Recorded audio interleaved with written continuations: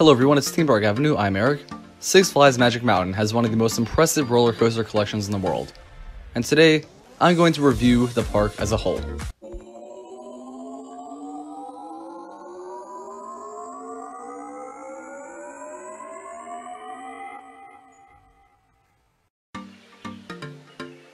Before we get to the review, please consider subscribing to the channel. It helps out a lot, and in return you will see more rankings, reviews, and other theme park content. So to kind of run down what I'm going to be doing here, I will be going in depth my experience at this park. I went with two family members, and it was a Saturday during spring break, and I tried to get on as many things as possible in one day. So it was interesting. So through this, I'll be talking about how you can try to get on these rides in one day, minimizing wait times, and I'll also talk about the best and worst aspects of the park and go in depth on each ride.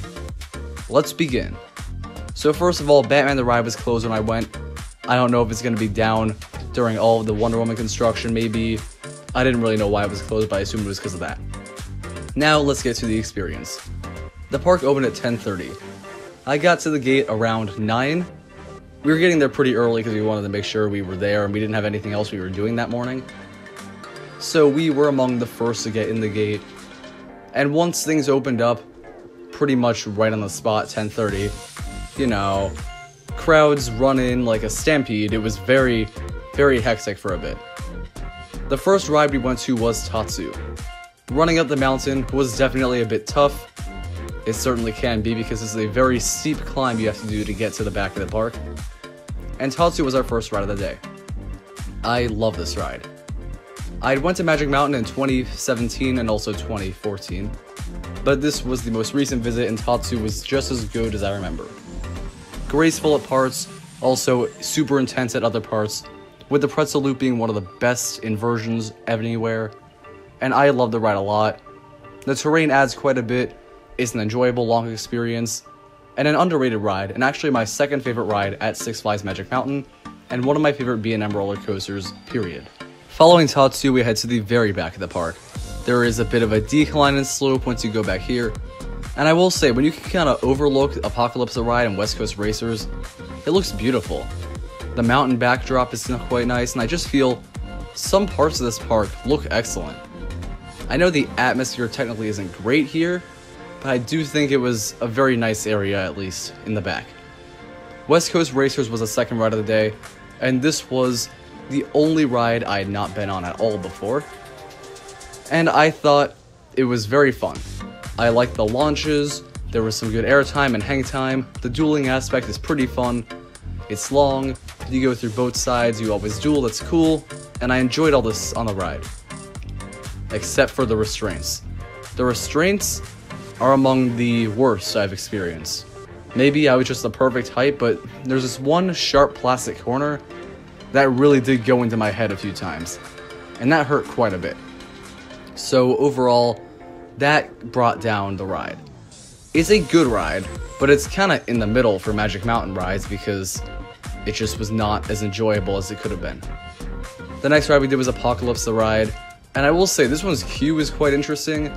The outdoor parts, partially because of the crazy Los Angeles climate, really does feel like a desert wasteland thing that they're kind of going for.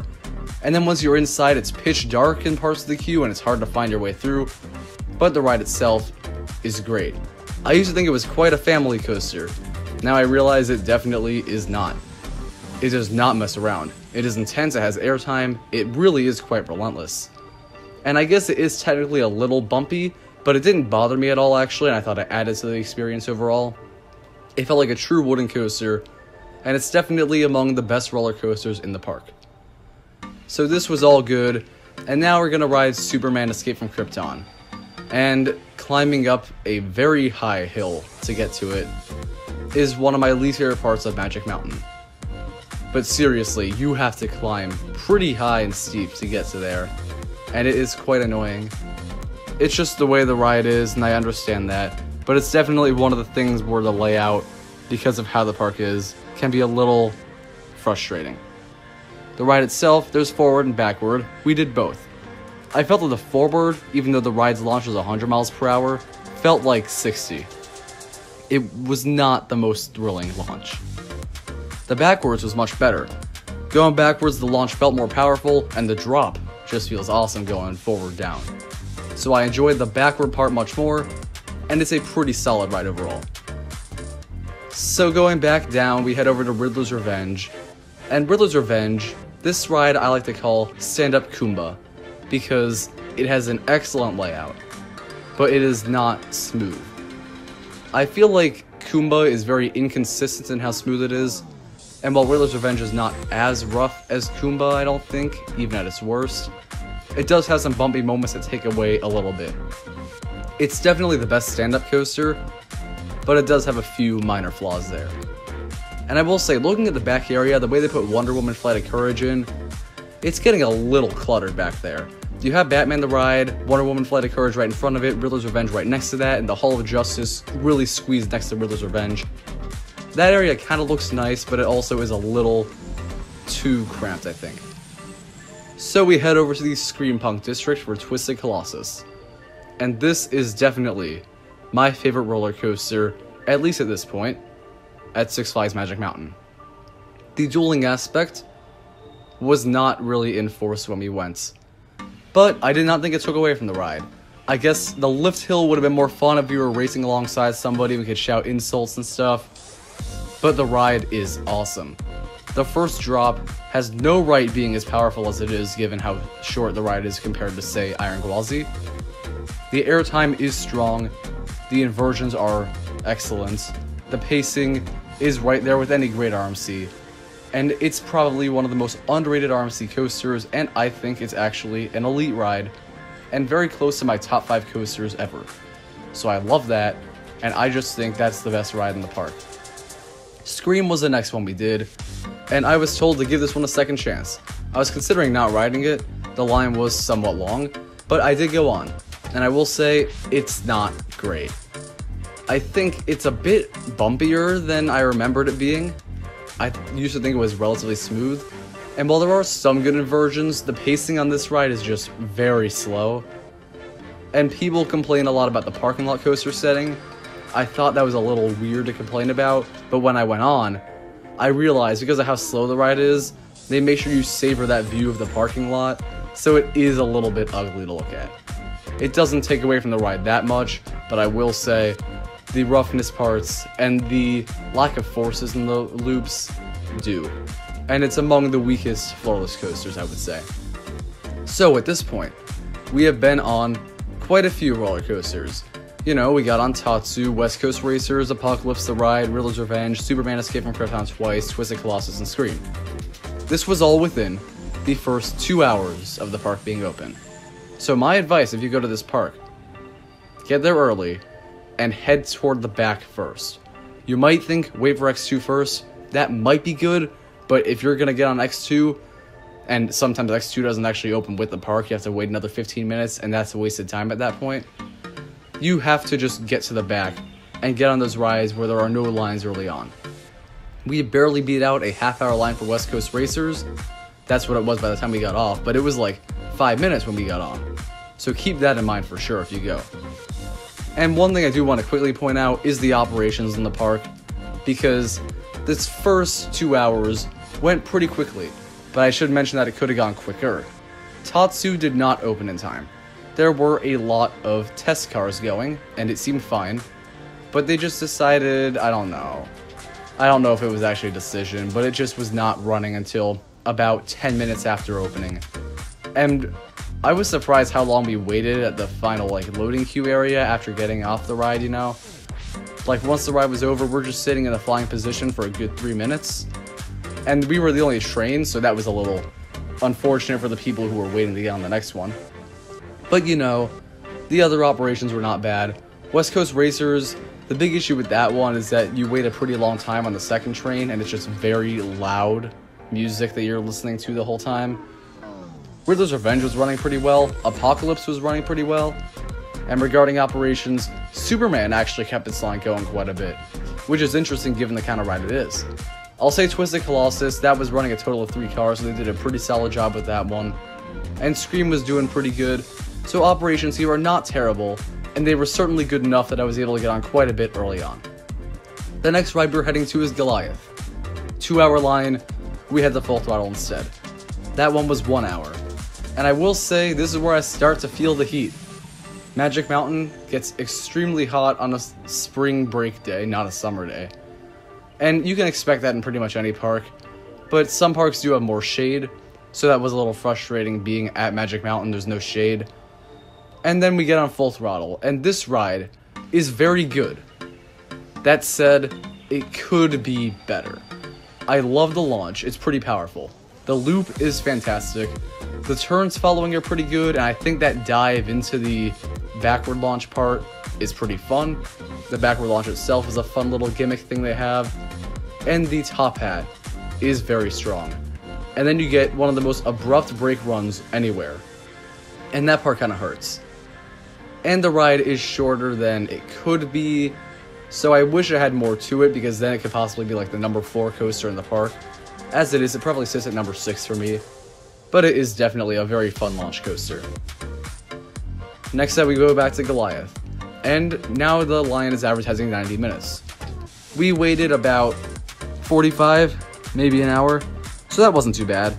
And Goliath is a ride that I've mentioned before is not bad. There are some who say it's terrible, but I think it's pretty much a good, not great roller coaster in every aspect. The first drop is good, but it is not great. The airtime moments are good, there's some floater there, but it's not great airtime. The intensity is certainly good, but I feel like it doesn't quite carry through the entire ride. The sense of speed is good, but not quite hypercoaster speed. And the pacing is just not that good because of the mid-course brake run being very, very strong. But I do think it's a good roller coaster overall for sure. A bit overhated, I would say. So now we head over to the X2 area, because that and Viper are all we want to get on. Viper, we get on that, and I hear so many great things about it. I was near the middle of the car, I hear there was a mistake, and apparently it was, because the ride was not really enjoyable. Even that weird return part to the station was quite painful. It has its fun, intense moments for sure, but it's definitely among my least favorite aero loopers. And I see why some really enjoy it, but the roughness was a bit much for me on that ride. And finally, X2. 4-hour advertised line. We waited 90 minutes. And there was a sign saying they were running one train to improve operations in the future. I assumed that meant they were renovating a train. But I thought it was very weird they would essentially say, please don't ride this, because in the future we'll have good operations because we're running one train today. The way they said it was quite weird. The ride itself, everyone's favorite in the park. It's not for me. It's my third favorite. It is a great ride, for sure. That lift hill is so much fun because of, Enter Sandman being an awesome song, and other songs being fun on that lift hill. And the vertical drop is crazy. One of the best drops out there. The crazy turns following and the inversions, very disorienting. That said, near the end of the ride, things kind of start to feel a little more normal, and the craziness of the ride kind of takes a dip, and the pain of the ride definitely spikes. That final turn is very painful, even in the best seats in the ride. So that does take away from the ride a bit, and I just don't enjoy it quite as much as the graceful sensations of Tatsu, or the immaculate pacing and airtime of Twisted Colossus. So, that was every ride. And at this point, it was probably 5. So that meant we spent, 6.5 hours in the park, and we got on a lot of major coasters, but we had to leave for Discovery Kingdom after that. I enjoyed all these roller coasters. I didn't get to go back on New Revolution or Ninja, I'd been on those. Lex Luthor Drop of Doom was closed, not quite sure why. But now to kind of get into a few other overall things about the park. One thing that was interesting in this park is it's the first time I ever felt like I needed to have an aspirin. And you know what? I actually did take one. There are a lot of bumpy roller coasters at this park. Cedar Point, there's like 1, 2, maybe 3 that would be like that. And I never felt like I had to have anything to soothe a headache. But at Magic Mountain, there's quite a few. I would say rides such as West Coast Racers, Riddler's Revenge, Scream, Goliath even at points. All had some parts that did make your head a little disoriented. Granted, Goliath was not because of roughness, that's more just because of the forces it exerts. And that's not a knock against Goliath, the other ones are ones that were quite major. And then X2 just takes the cake as one of the most painful. So that roughness aspect can make it a little less enjoyable to be at this park. And then a few general things regarding the atmosphere and operations and stuff. I think operations are okay here.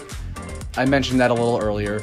And then for atmosphere and cleanliness and stuff, there wasn't a ton of trash around or anything, and water fountains were all running, which is really good. One thing I'll note is that bathrooms definitely smell like drugs, so if that bothers you, definitely don't use the bathroom here, I guess. Or just be quick about it. But that's definitely something that can bother one in the park. And now the layout. I mentioned a little earlier how hard it is to get up and down the mountain. And for what it is, it's not bad. The loop around the park is done pretty well. And I think it's pretty easy to get from ride to ride. I never really got lost except for trying to get to Superman. But it is definitely a strenuous walk from place to place in certain areas of the park. So overall, Six Flags Magic Mountain has an excellent roller coaster collection. Some strong flat rides backing it up, but with the roller coasters, when you have X2, Tatsu, Twisted Colossus, Full Throttle, Apocalypse the Ride, and Batman the Ride, which I do remember being one of my favorite Batman the Ride clones, and it's really strong being an invert when I wrote it, I just feel like its ride lineup is very hard to beat. I think the atmosphere of the park is actually a bit underrated as the setting is nice, and some areas are pretty well themed, and Magic Mountain is definitely making strides. Operations did not take away from the park too much when I went, but maybe I got a pretty lucky day, especially given how crowded it was. I'm surprised I was able to get on all the things I was. There are certain things about the park that do kind of make it feel like kind of a dump. Things like the smell in the bathrooms, and things like that. But you know what? I do think Magic Mountain is a really great park if you go for the rides, and that's what I prioritize most of the park. And that is why Magic Mountain is definitely my favorite Six Flags park so far, but I have plenty more I'm visiting soon, so we'll see if that sticks. Hello everyone, it's Theme Park Avenue, I'm Eric, and after visiting every Six Flags park except Mexico, Great America is still the one that I think is the best of them all. So here's a full review of Six Flags Great America, talking about what makes it so great, and how you can have a fantastic experience by going here.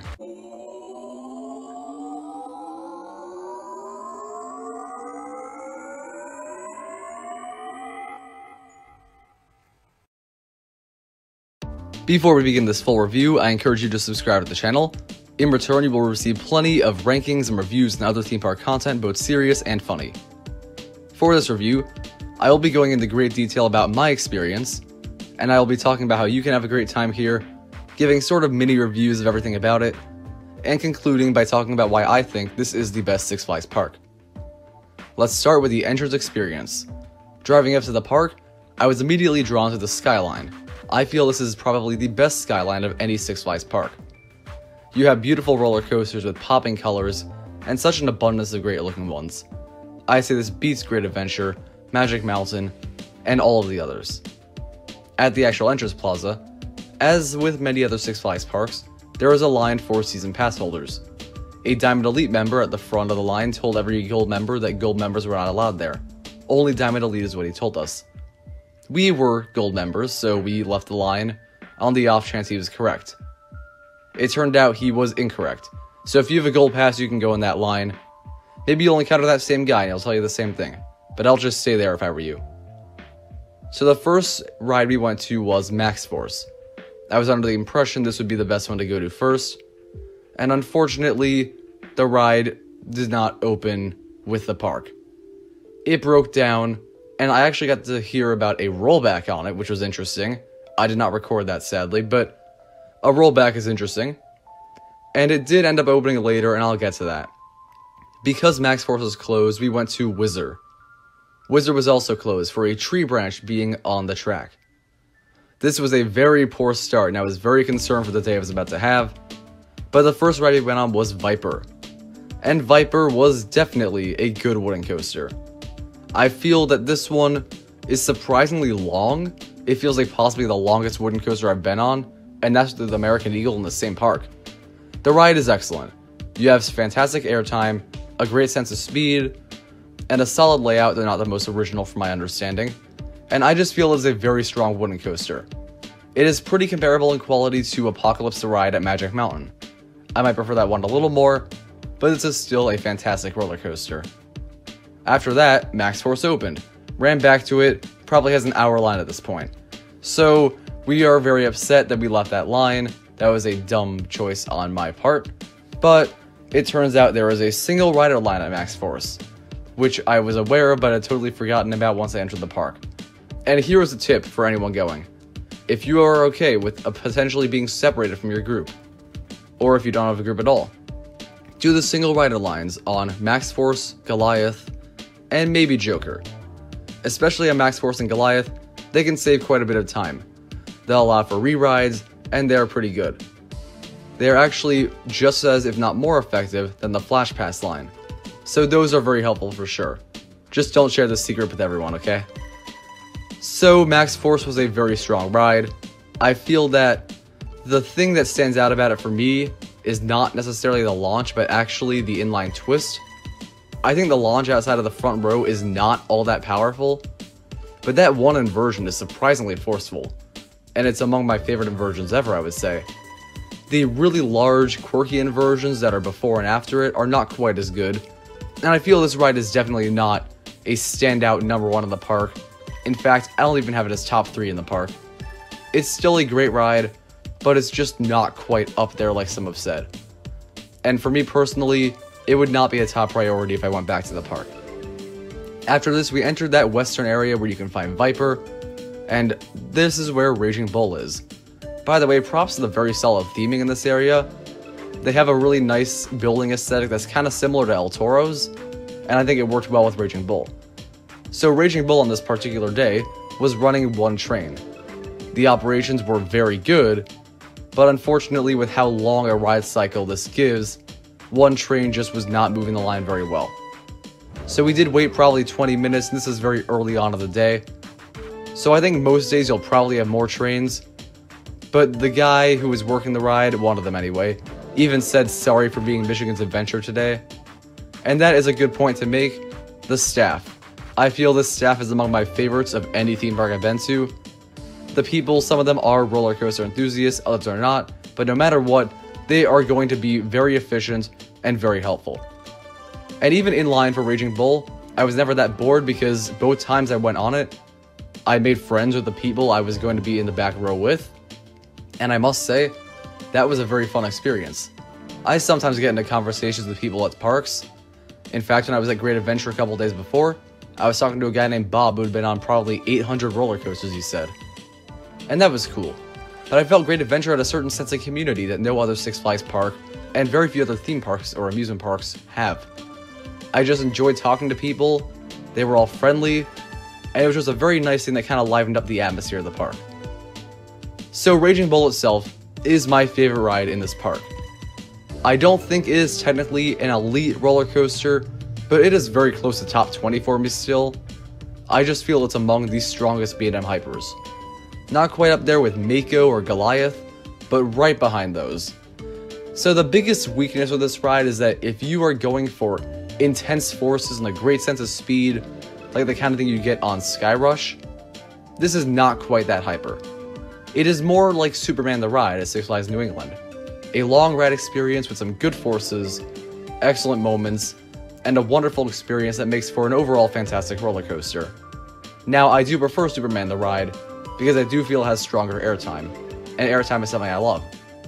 But with Raging Bull being such a long, fun, adventurous experience, I had almost as fun as that, even though there are really only 2 or 3 moments that give very strong airtime. So even though the ride is not the thing I like most in the ride, it is the thing I like second most, and that is length. I enjoy a long ride if it gives a lot of great moments. And this one really proves that roller coasters are all about fun, and it's the roller coaster I had the most fun with at Six Flags Great America. So the next ride we went to was Justice League Battle for Metropolis. I was with my younger brother, so we had to do that at some point. It was fine. My gun was a bit busted, but it's fine. Those rides are fun, but not anything too spectacular as far as shooting rides go. But the next major ride we went to was X-Flight. And X-Flight is definitely among my favorite roller coasters in the park. I think B&M wing coasters are underrated as a whole, and this one is near perfect. I feel that it is incredibly forceful, and every inversion is top-notch, especially the inline twist through the near-miss elements. Not just for those elements, but because of how much hang time you get. This ride is graceful and powerful, and very reminiscent of what makes Tatsu an elite roller coaster.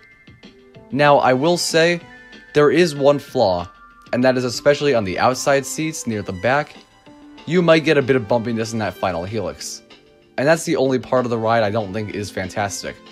But when the rest of it is, this is definitely a top tier roller coaster. I do still prefer Gatekeeper, and I don't think this is technically a perfect ride, but it's one I just enjoyed a lot, and it's definitely a top 3 for me in the park. So following this, we go over to American Eagle, and this is a hard ride to get to because it's a good 5 to 10 minute walk to get from the entrance sign to the loading station. Fortunately, I guess that deters a few people because no one ever rides this thing. And when I went, I'm not sure this will be a permanent thing, it is not racing. So we were just on the blue side and that's all we did. But this is still a phenomenal roller coaster. I love the airtime moments early on.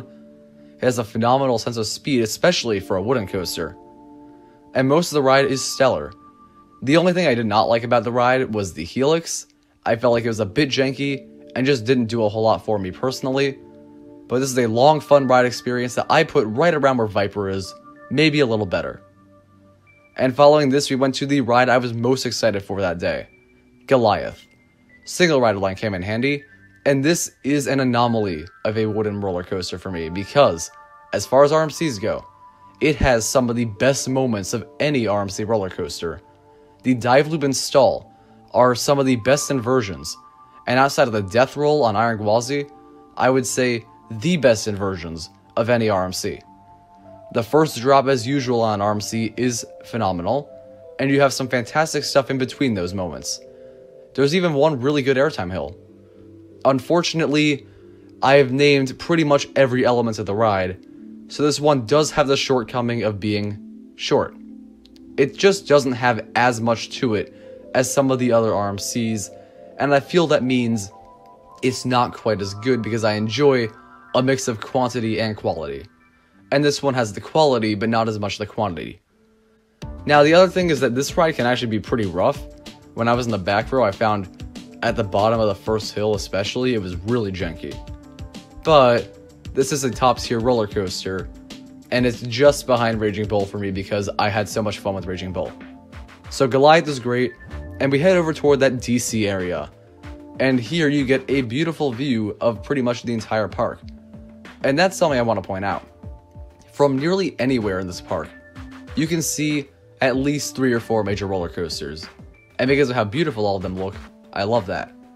This one particular area gives views of X-Flight, American Eagle, Raging Bull, Max Force, and Viper. And even Batman the Ride because you're right next to that.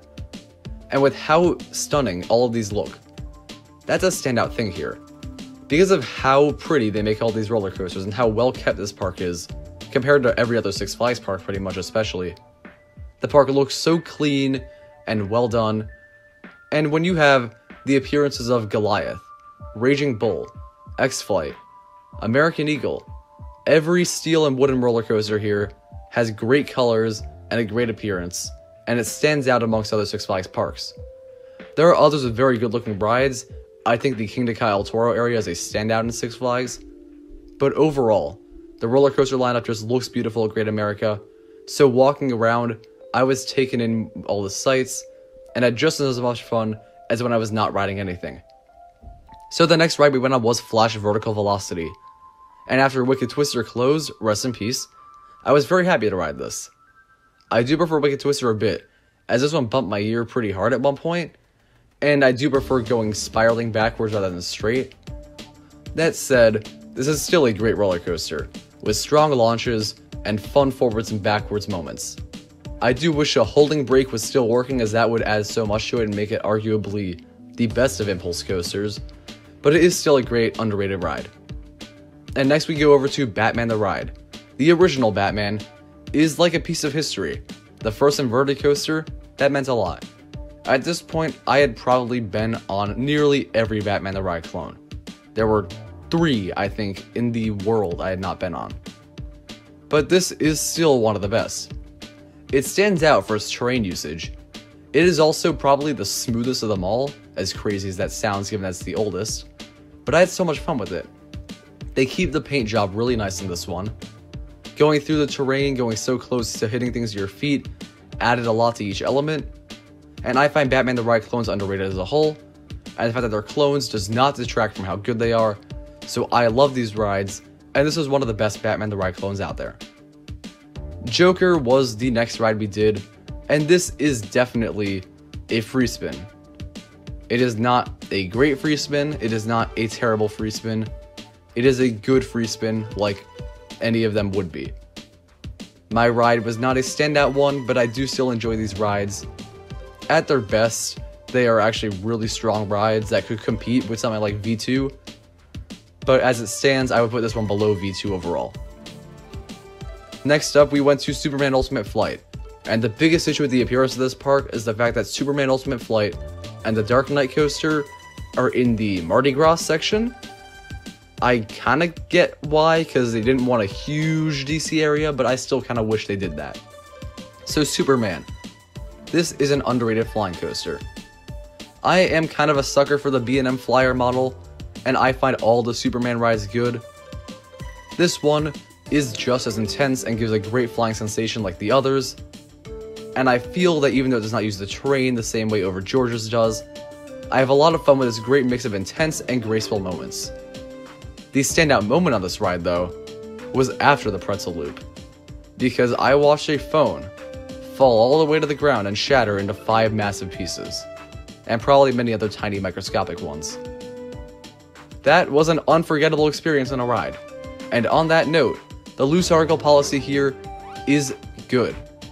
They have places to put your stuff on plenty of the rides, pretty much all of them.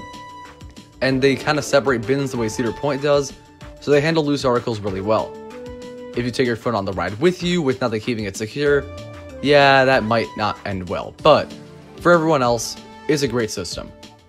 So the next ride we did was the Dark Knight Coaster, and this one, when I heard the truck honking when I was in the queue, I got so excited to ride this. For those who do not know, this has a clone at Six Flags Great Adventure, and one of my favorite parts of this ride is the terrifying truck that just pops out of nowhere near the end. And they don't do that anymore. I'm assuming there were too many complaints at Great Adventure, but at Great America, they do it. Every effect is working on this one, which is very different from Great Adventure. It was a bit jankier though.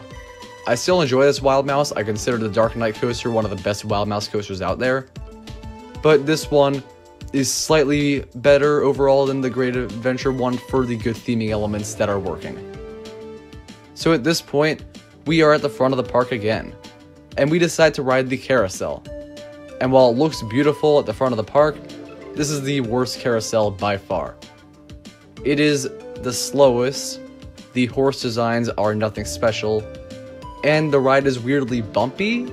I didn't think I'd ever say that for a carousel, but that was the case. So, only if you have young kids should you ride this. Out to the young kid, my brother, but even he didn't like it that much. But we went on Whizzer afterwards, and this is a very fun, unique family coaster. The seating arrangement is so much fun, and I think there are some pretty fast, intense moments in this one. It's very quirky and honestly quite reminiscent of Aero Mine Trains in its use of terrain, along with the fact that there are multiple lift hills. I don't think this is as good as some Aero Mine Trains, but it is better than quite a few. And it is definitely my favorite family coaster in the park. And Demon was the next ride we went to, and this was the final major roller coaster. Demon was not great. I do like the appearance of it. The way they do the rock work, and that skeleton tunnel, and some of the glowing tunnels, it's all really fun. But the ride itself has some of my least favorite corkscrews of any roller coaster.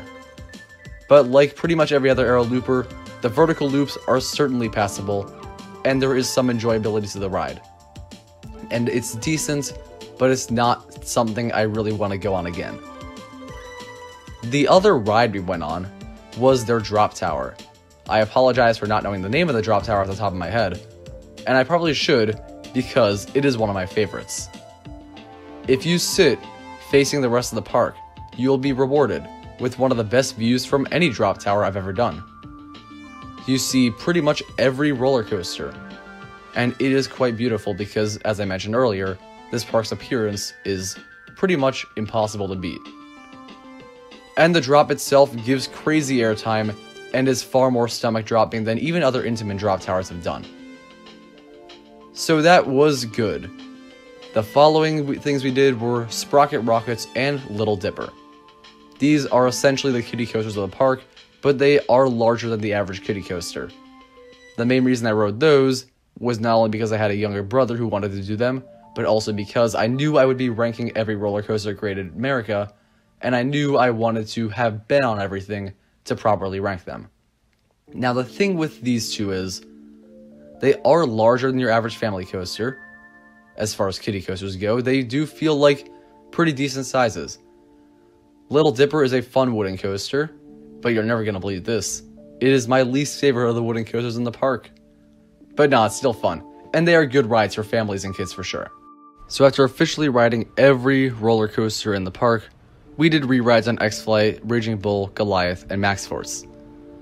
This was overall a very fun day at the park. Being able to get on every roller coaster was great, though I do feel the park was not as crowded as usual, so if you go on a crowded day, here's my advice. If you use single rider lines, you should go to Superman Ultimate Flight first, as that had consistently the longest line besides Max Force and Goliath. 45 minutes to an hour pretty much the whole day. So if you get on that early, you will not have to worry later on.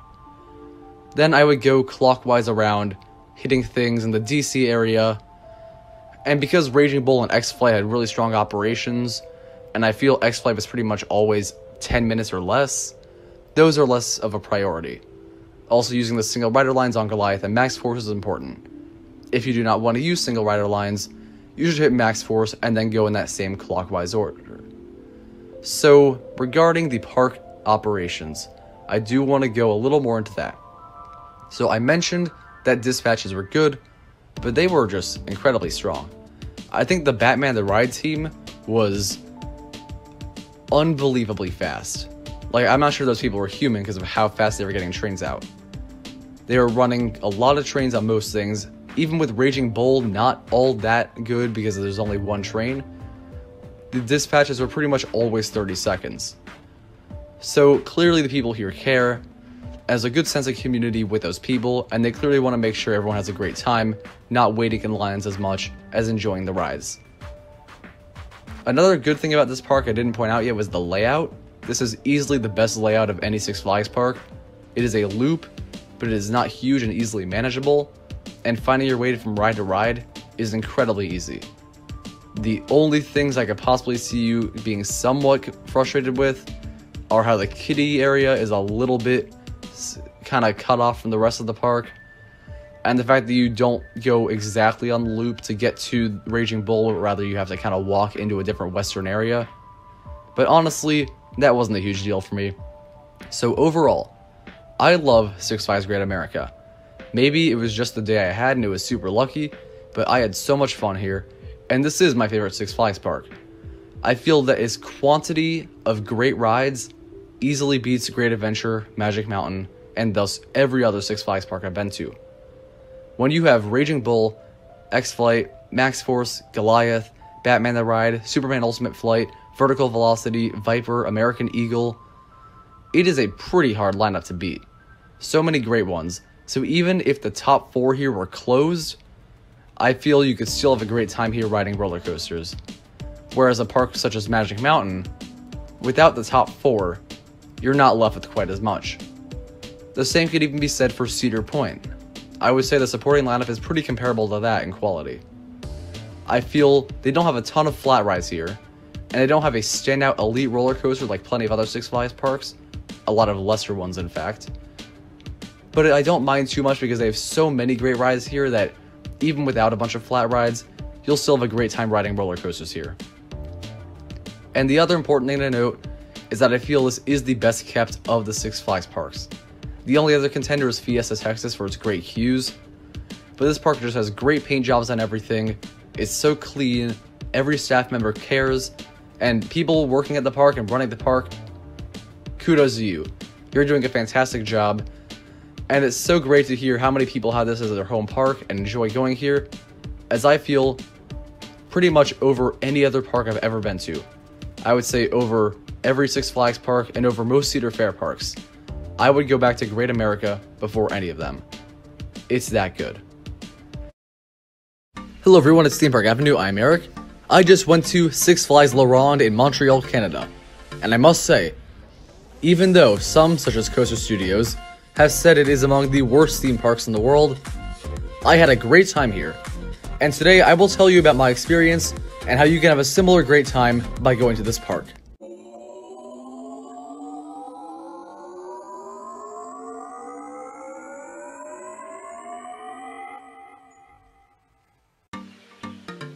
Before we get into the review, I encourage you to subscribe to the channel so you know when new theme park content comes out. I'll make other reviews, rankings, and plenty of other content, some funny, some serious, but let's get to the review. So I will talk about my experience in depth, my first day at La Ronde. It was a very nice day, and I'll talk about some of the certain aspects of the park and how you can have a great time here. And along the way, I will definitely be calling out Coaster Studios because a few of his complaints in his review, even though it was 4 years ago and I'll give him benefit of the doubt, were a little weird. So starting with the entry experience, I love driving up to this park. You have to go along a bridge that's pretty high up, and you are above all the rides, and you get a beautiful view. The park has a fantastic setting. You are in the St. Lawrence River on St. Helens Island, with the Montreal skyline on one side of you, and there's a beautiful lake in the center of the park, and it just looks really nice. A lot of the rides, even though most of the paint jobs are not all that good, they look nice surrounding the lake, and it's just very well done. And I love the way it looks. Now for the parking experience. This was arguably the worst part of the day, because there's a huge do not enter sign at the parking lot for La Ronde. So we were kind of going around looking for the actual parking area after seeing that sign. Then we realized about 5-10 minutes after that that's where we were supposed to go. Then for the actual entrance, there's a very weird way to do the switchbacks. They have a bunch of gates set up essentially, and it's not the most orderly, but honestly, so many people get to the park early that I guess they have to have that kind of thing in place. But seriously, it was a very long line to get in. Now I gotta point out, Canopy Coaster said it took him 2 hours to get into the park. I'm not sure if he went in around entry, but I thought the line moved very fast. Perhaps recently, the park has upped its game in this regard. And in terms of operations, they clearly have, and I'll get to that later. So we enter the park as a clear, very hot day, and we decide to head over toward Vampire, which is the Batman the Ride clone, and other things on the left side of the park first. And the first pro tip for this park, definitely go to that left area first. With rides such as the B&M Invert Vampire, Titan, the giant Zamperla Frisbee ride, Orbite, I think that's how you pronounce that, which is the drop tower, and they have a sky screamer over there. Very few people go to this area first, so you will have practically no line on most of these rides. As a matter of fact, my brother and I got on all of those rides in that area that we did not ride the sky screamer in the first half hour of the park being open. So that was fantastic. So that was a good start, and I'll talk about each ride. The first ride we did was Vampire. This Batman the Ride clone does not have the Batman theming due to the fact that the DC characters are not licensed in La Ronde, and they do not have that. That said, it's very interesting that they do have pretty much the same kind of queue that they would for a Batman the Ride clone. They don't have the huge oven warehouse you have to sit in, but it looks very Gotham City-like. And I guess that kind of fits with the vampire theme to an extent, but it was interesting. We saw a beaver in the queue, and I will say, if you enjoy wildlife, there's actually quite a bit in this park. We saw a beaver run across a path. There was some giant fish that was living in the pond in the lake area. And there were plenty of birds, some red-winged blackbirds and seagulls all around. But the coolest were the beaver and the giant fish. So regarding wildlife and nature, that's kind of an interesting thing to point out. Vampire is a good ride. It is a Batman the Ride clone. I like these.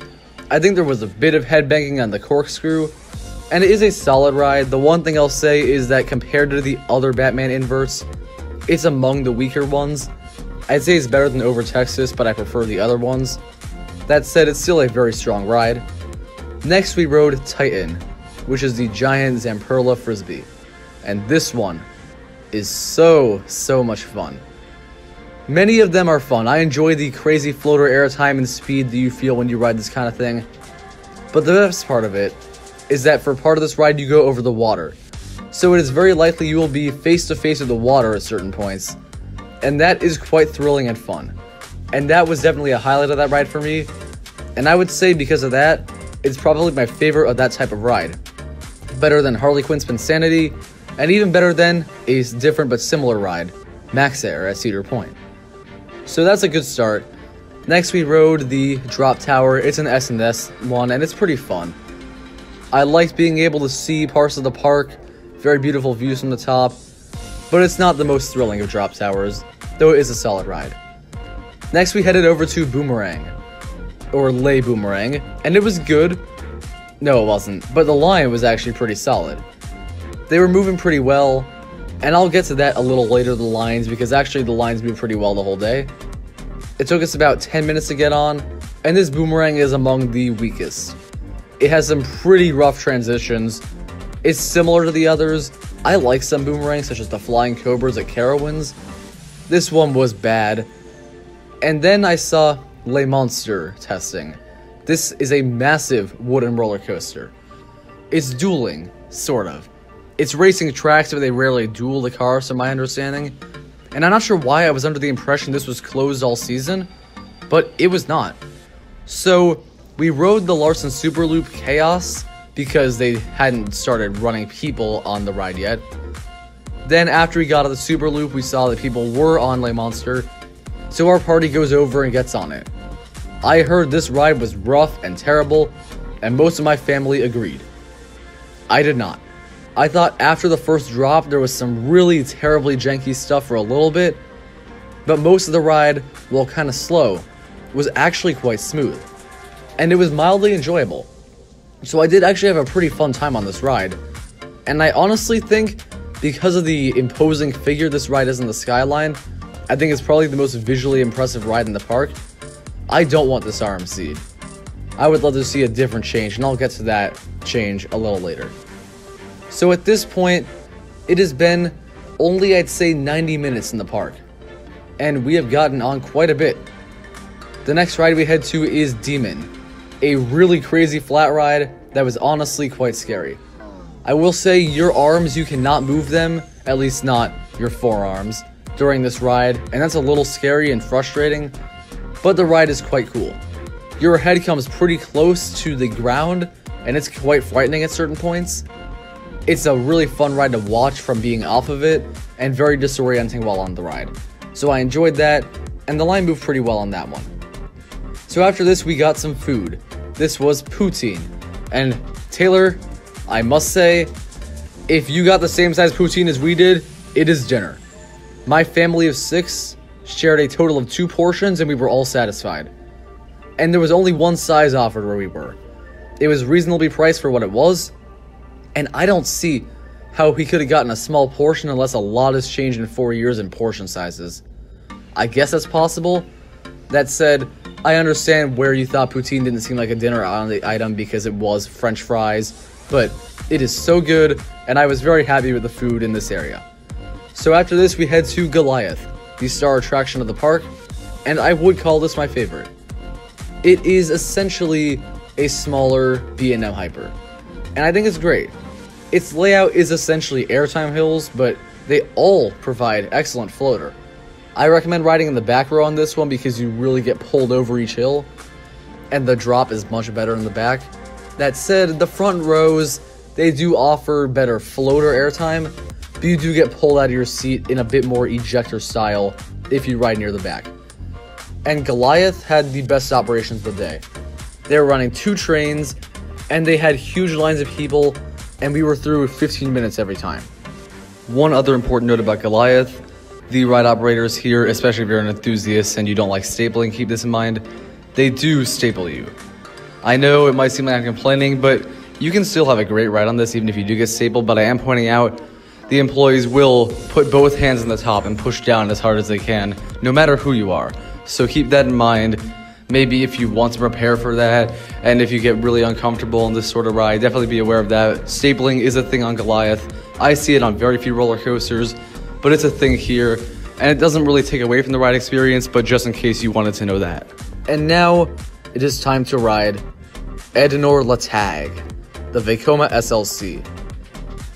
This is, officially, the worst roller coaster I've ever ridden. It had me saying Flight Deck of Canada's Wonderland is not that bad. It really was that terrible. It hurts every part of your body, and I have to wonder, why does this ride even exist? I assume it's because it's somewhat compact, but they put the Vampire invert before this, so why would you need a second invert, much less an inferior one? That said, the ride does have a very nice location as it's kind of over the water, and that's pretty cool. And I do like the way they did the queue, even though it's a little interesting how long a walk you have to take to get to the entrance and exit and such.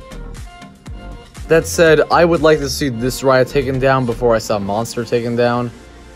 And they've already gotten rid of a few rides at this park, such as Super Manege and Cobra.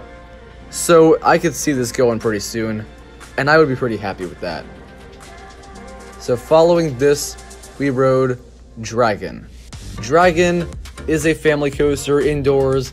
It's pretty fun. It doesn't pull crazy forces, but it doesn't need to. There's some solid theming, but it's mostly just statues and some glowing stuff. I was expecting a few steam effects, which could have been pretty cool because of the dragon thing, but they didn't really go all out with that. It's somewhat short, but it is a fun ride. We actually went back to Ronde for a few hours the following day, and it was fun. It was pretty quiet, so we got to Marathon Goliath. We went on 4 times in a row without having to get out. And there were 2 other rides we went on that I do want to touch on. The first is Vol Ultimate, which is the skyscraper in the park. This one, as opposed to the tall ones that goes up and stays up for a while, this one goes up, down, up, down, up, down. You get a great view of Ronde, as you would expect, because the park is beautiful. You have that great surrounding area. I enjoyed that, and it is a fun ride overall. Then you have Toboggan Nordique, which is the Zamperla Wild Mouse. As opposed to the Mach Wild Mouse coasters I'm used to, this one's cars are a bit more cramped, which is actually good, because when you're slammed side to side as you are on any Wild Mouse, it's a little less rough. You don't get as much space to kind of get slammed, so it's pretty fun. I like the cute little theme they had because the cars were themed to different countries. We were in the Jamaica car, so it was like cool runnings. The finale of this ride is really well paced. It wasn't too painful, so it is a solid Wild Mouse overall. And that concludes all of the rides we went on at Ronde. Now to talk about a few important things. Operations are the first thing I want to talk about.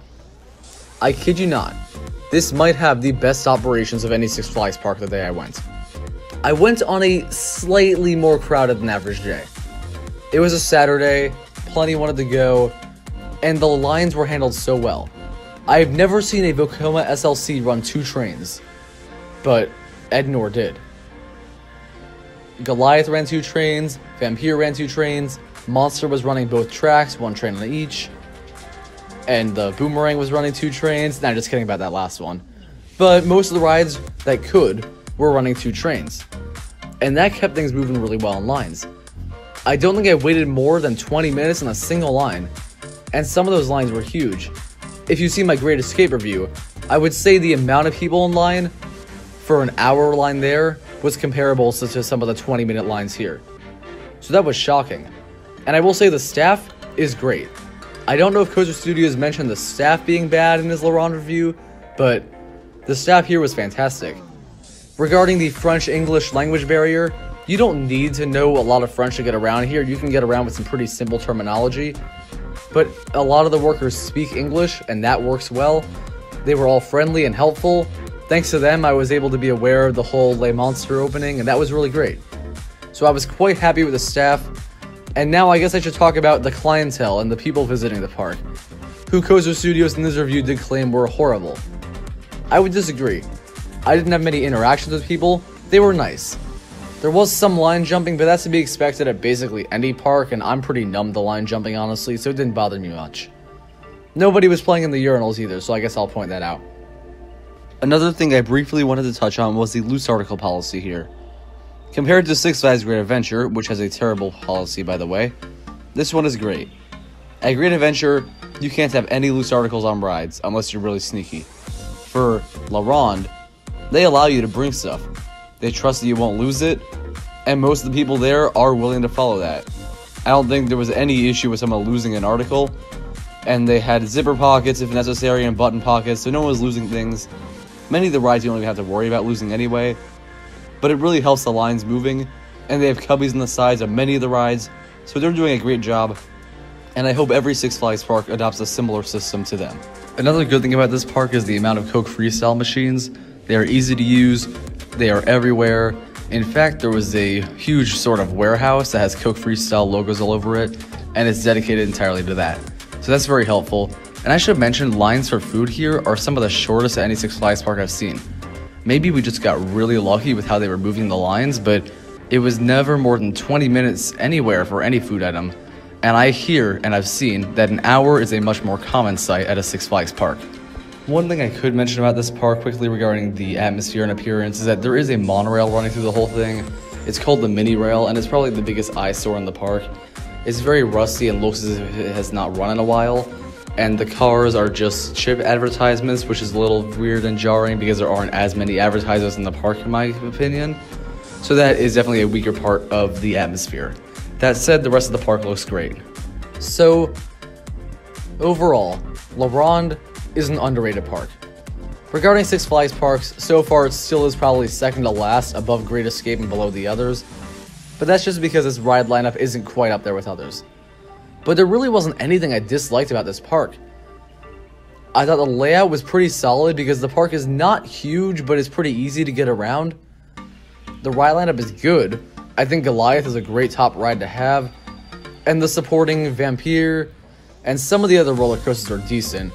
That said, I would say the third best roller coaster here, as tough as it is to say, is probably Monster. But the flat rides do add quite a bit, because I really enjoyed rides such as Titan and Demon. The park is very beautiful. Next to Discovery Kingdom, it might be the best looking Six Flags park because of the lake, and some of the areas are nicely themed. The park is in a beautiful location, and that adds a lot to it. The food was good. The operations were shockingly spectacular. And honestly, I must give kudos to Ronde. This park is run way better than I was expecting. And maybe I should have gone in with a better mindset. Obviously, many hate Ronde solely because of some reviews that are on the internet, and I totally get it. There are plenty of reviews on the internet that hate this ride that are not just Coaster Studios. But I would say, definitely visit this place if you get the chance. Give it the opportunity it deserves, and you will see, if you have the kind of day I did at least, that Ronde is a very well run park. But remember, the tip is to go to the area with Vampire and similar over to the left first, because Goliath's line runs the fastest, so you don't really have to rush over there. And then I guess rides such as Monster are a bit slower, so you might want to get on those earlier if the ride is running, and that is just some of my advice. Thank you for watching this review. I hope you enjoyed it. Please comment your thoughts on Ronde down below. And I'm sorry I called out Coaster Studios many times, but honestly, I think when most people think of Ronde, they probably think of his review, so I did want to address some of the points he made. Hello everyone, it's Theme Park Avenue, I'm Eric. Six Flags Over Georgia is probably one of the most acclaimed Six Flags parks. So today, I'll be talking about my most recent visit there, discussing the best things about it, the worst things about it, and what the park should improve in the future.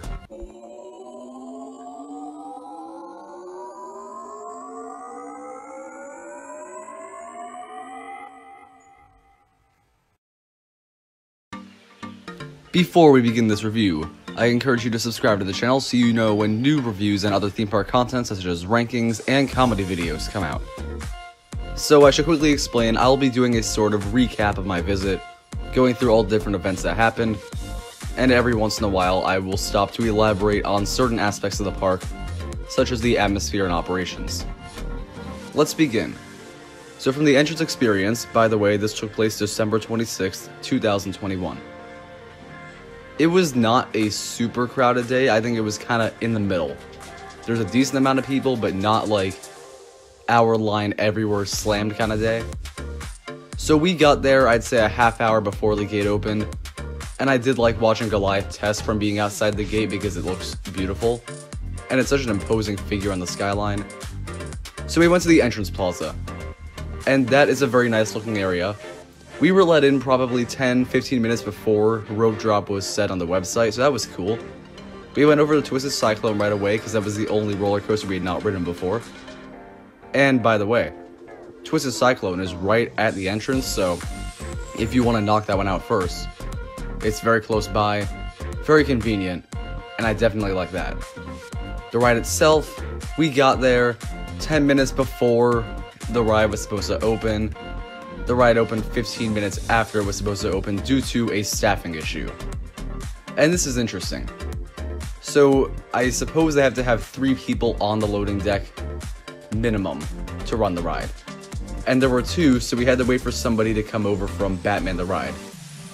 I overheard them saying it was from Batman the Ride, and I felt bad for that person because the walk from Batman to the ride is actually pretty long. You have to climb up a hill, so I felt bad for that person. But they ended up getting there, and we were all very happy, and we got on the ride. Got a couple rides on it, and Twisted Cyclone, honestly, it is a great ride. But compared to the other RMCs, it is definitely the weakest link. And I have ridden New Texas Giant and Joker. I think those are much better. This one has some good elements. There's some strong airtime, and some of the inversions are actually among the best on RMCs, but there are weaknesses. The pacing, for example, is definitely weaker than all the other RMCs I've done, and that does include Jersey Devil. I'd also say it's a bit shorter than the other RMCs, and that does kind of take away. And it does definitely feel much shorter than other RMCs, unlike Iron Gwazi, which actually felt really long despite not being nearly the length of Steel Vengeance. And then you also have the fact that its stats are less impressive, and stats can make a difference in how fast the ride feels.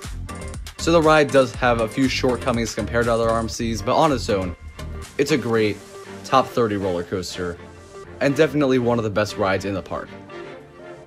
But back to that one operation thing, there were 2 trains running on Twisted Cyclone, and that was probably one of very few rides that was running 2. Daredevil Dive had 3 trains going, but the rest of them all had 1. And I will say, for the kind of day it was, I feel like that probably wasn't normally a big deal. But if they were running 2 trains on things like Batman the Ride and Superman Ultimate Flight, I think they could have actually cut the times by like a half hour each in those rides later in the day. And that would be really helpful for the guest experience. I'll elaborate a bit more on that later.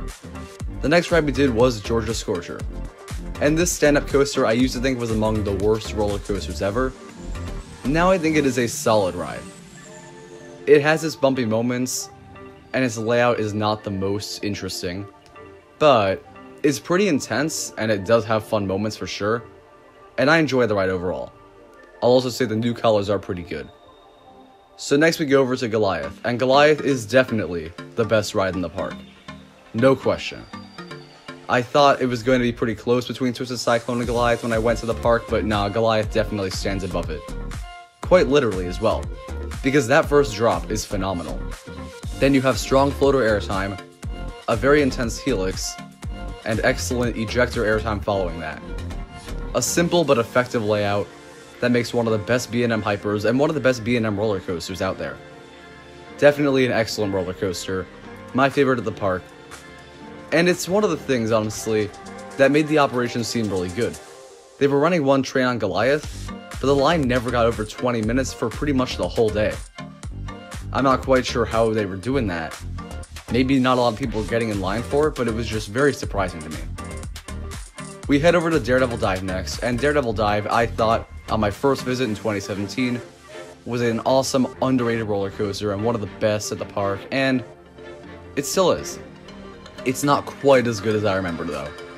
I think it's very intense and all the elements hit quite well, and the little bits of theming actually add a bit to the ride. The one thing is, I understand it's for capacity reasons, but that mid-course brake run does slow down the second half of the ride somewhat substantially. So it's not a knock against the ride, but if that wasn't in force, the ride would be better. Not that it's bad, because it's still an underrated and awesome Gerstlauer ride. So, we have done this, and now we're headed to the Gotham City area. And now to talk about the layout. For this particular area, you walk down a very steep incline to get to Riddler Mindbender and Batman the Ride, along with Joker Chaos Coaster if you want, I guess. And the layout here, honestly, here's where I'll get a little mean. It's the worst layout I've ever had in a theme park. I haven't done a ton of theme parks that people complain about layouts for, such as Ronde as of the recording, but this one is just very tough to get around. The elevation change is definitely a pretty tough part of that weird dead end that you have for Gotham City, but I also found it was very tough to get around. I actually spent most of my day at the park with Dog Coasters, who is a local at the Six Flags Over Georgia area, and even he, at points, wasn't certain which way to go, and it's not a knock against him, but the park is just very confusing. I definitely got lost a couple times, and getting to the back is just quite a weird, challenging walk to do in the most efficient manner. So the layout, it's tough to get around, and that can be a frustrating thing at a theme park. When you don't know where you are and you're getting lost, that can definitely be something that just makes the experience a little less fun for that day. So the Gotham area, Riddler Mindbender. I wrote it as Mindbender first, and I thought it was the best Schwarzkopf coaster. What did they do to this thing? It is definitely not the best anymore. It is a good ride. I enjoy the first drop and the inversions, but there's some very jarring moments where it feels like some roughness comes out of nowhere, and the pacing has gotten much worse, where it seems like it just completely slows down before each drop afterwards. I think I'd best describe it as Valraven's mid-course brake run is what it feels like each time you go down another drop. So I think that ride, while good, is probably, instead of being above Shockwave and Montezuma's Revenge, is now in a similar league to Scorpion at Busch Gardens Tampa. Batman the Ride was the next one. And so many tell me this is the best Batman the Ride clone. So intense, better than all the others. And while I don't think it's by a huge margin, I think they're right. It is an underrated ride for sure. A lot of people, well, some people, knock the ride for being a clone. I must disagree with this, because if it ain't broke, don't fix it, and this is a great ride to have at multiple parks. And they all provide different sensations, this one being very intense. Possibly the best pacing of any Batman the Ride clone. And I just think, even though it's not as good as inverts such as Montu or Raptor, it is an excellent ride, and all B&M inverts are good, and this is definitely a great roller coaster to have at the park. So, climbing that incline to get out of the Gotham City area, we go over to Monster Mansion. Monster Mansion, I had not ridden on my first visit, and this dark ride is among my favorites. The line was moving quite slowly because they were putting 4 people in each 8 to 9 person boat. But this ride, I have a full review of it about why I love it so much, so I'll kind of keep this one brief. But you have the fun, surreal partying elements with tons of monster animatronics and lights and music and all that. Then you get to the marsh, and you boat through complete silence and darkness, until every once in a while, lights come on and you'll see a dragon or some other scary monster. The atmosphere is nailed at this part of the ride, and it's pretty immersive actually. The only thing I guess you could say the ride isn't perfect with is that the ceiling is not themed, so it's very obvious lights above you. But that's not an issue in the marsh because of how well it did that part. And the fun song at the end is catchy. I love Monster Mansion, and I think you absolutely must ride it when you go to the park because it's pretty much at the level of Batman the Ride in quality for me. It's that good. So, we have now ridden quite a few roller coasters and Monster Mansions, so the one other I want to get on is Superman Ultimate Flight. And this flying coaster, it was running very slowly, and the loose article policy was very weird on this ride, and something I definitely have to mention. They have cubbies next to the ride, and presumably for COVID reasons, you are not allowed to use those anymore. I don't know if that has been lifted since the end of 2021, but that meant you had to have the ride, you know, your pockets had to have all your stuff in them. And if there's any ride where you're going to lose stuff in your pockets, it's a flying coaster. I have zipper pockets, so it was not an issue for me, but it's something I think many have probably struggled with before. Many have probably lost items because they've been required to take them on. Now for the ride itself, this was the original Superman Ultimate Flight. It was made for this plot of land. And you can tell, it is fantastic. There are some sort of near-miss elements, like tunnels, and how close you get to the ground at certain points. And honestly, I think this ride is more underrated even than Daredevil Dive and Batman the Ride. It is fantastic. You have the pretzel loop, which is among the best inversions in the world. Graceful elements and turns, a strong twist as a second inversion. I think one less turn and one more inversion with a bit more intensity to it would go a long way for the ride, but I love the balance of smooth, graceful moments and crazy parts that try to rip your head off. I think flying coasters as a whole are kind of underrated, and I'm a sucker for that model, honestly. And even though this is not as good as Tatsu or Manta per se, it's a great ride. And actually my third favorite at Six Flags Over Georgia. So after this, just for fun, we decided to ride Justice League Battle for Metropolis. And I haven't talked about this ride much before on the channel, but I'll do it quickly here. It is a fun ride. The pre-show is pretty good. There's a few parts that are a bit weird. But when the line is moving really slowly and you're there for 45 minutes, the pre-show does get a little annoying. The ride itself has some really strong practical effects. The guns work well. It is fun. And I guess some of the screens were a bit weird at times and the transitions between them were not great. But it is fun and it's pretty well done for what it is. Definitely a good ride to have at multiple parks, and I think it's a pretty solid dark ride overall. And that was it for this whole trip. I'll kind of elaborate on the atmosphere quickly because I haven't talked about that yet. This park does look nice in certain areas. I think the back actually looks beautiful because Superman Ultimate Flight is such a beauty to watch. And then you have the Hall of Justice right next to that, and that is just a very nice photo area. Great American Scream Machine also is a really nice plot because you have a huge amount of land back there, and you can see all the way back there, and that's something that's kind of special. And I'd say the same for the Blue Hawk thing. And on that note of Blue Hawk and Great American Scream Machine, those were closed, but I've ridden them before. And I mentioned in my ranking of the roller coasters, Blue Hawk is a good ride, but not a great one. And Great American Scream Machine is among my least favorite roller coasters out there, though I do understand why some might enjoy it. And then Acrophobia, I rode that on my first visit, and while a lot of people like the ride, I'm not a huge fan of the system. I thought it was kind of painful to be in that kind of stand-up position for the drop tower. And the drop itself is good, but not among the best. But maybe I've just been spoiled with like Falcon's Fury per se. So that's going to be it for talking about the rides and the experience, but now I need to go into some things I think that could be improved at this park. So the ride collection I mentioned is one of the best. It's probably second or third of Six Flags parks that I've been to so far.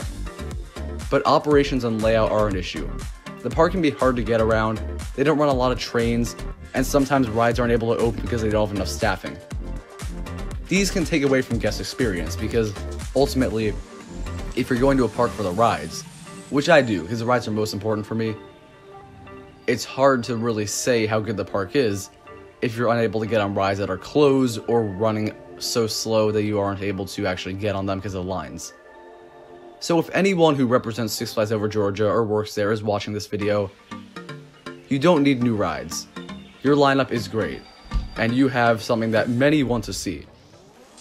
But working on getting more staff and improving the operations overall and the loose article policy can go a long way, because people will have more fun, they'll want to go back, and they'll get to enjoy your rides that you have put so much money into and made such a great lineup and park with. And that is my final statement. I think that's all that needs to be done to make Over Georgia the truly great Six Flags park. But for now, it's my 5th favorite. Hello everyone, it's Theme Park Avenue, I am Eric, and recently I went to Six Flags Great Escape, or The Great Escape, and I must say, this will not be the most positive review.